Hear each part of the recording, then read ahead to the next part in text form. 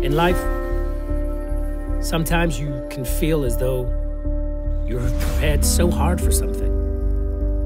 You think that you're ready for anyone, that you can do anything, but yet you still fail. You fail again, and again, and again. But the true character of a spacer is not defined by the way they behave in victory,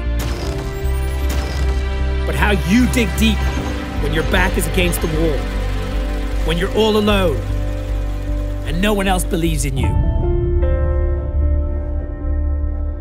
And no matter how severe the failure, you pick yourself up, you move forward, you try harder, you fly faster, you shoot straighter. That's what defines you. You never give up.